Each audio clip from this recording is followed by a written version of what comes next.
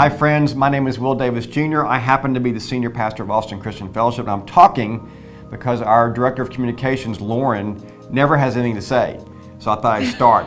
Go, Lauren. I didn't know how to start it off. Cue Lauren. We have a lot of exciting things happening this month. Yes, and so I was trying to figure out which one to start with. But the one that I want to start with is this Sunday, July 11th. Boom. At both services here at ACF, we are having baptism. Come on. And it is not too late to get signed up, whether you're in the kids, students, adults ministry. We really want to see people come this weekend and get baptized. And tell us why. What does it mean? It is the best, it is putting on the jersey. It's like the wedding ring I'm wearing right now. It tells people you're on a team that you're spoken for. And it's part and parcel of receiving Christ. There's no separating receiving Christ and being baptized. They're the same thing.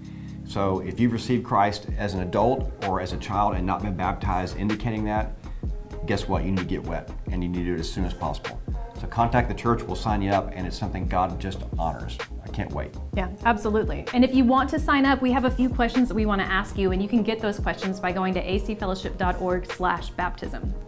The next thing I want to let you know is that happening this Friday, if y'all saw the band that was here last weekend, we have a crazy talented group of, not children, they're students. They're a lot younger than me, but they're students, and they're from Michigan. Actually, grammatically, it's a lot younger than I am, not me. They're a lot younger than I am. A lot younger than I am. They are crazy talented, and they How much do we pay you to be communicator? Never mind. They usher in the presence of the Holy Spirit, and they are doing a citywide worship event this Friday at 7 p.m. at the church on Congress Avenue.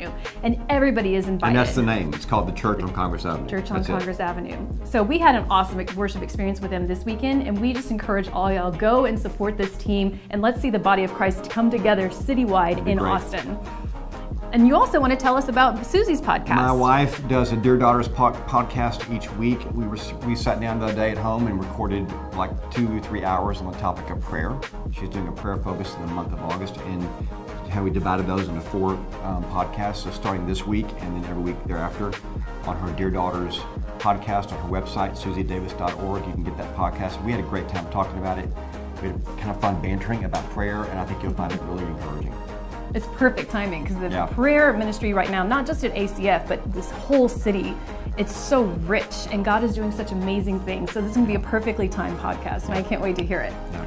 Awesome. Well, that is all we have for you this week. Thank you for opening up the weekly update. I'm going to close and say, Lauren, thank you for being part of this. We love you guys. We have an awesome church. Keep up what you're doing. Yay, God. Bye. See you soon. Bye.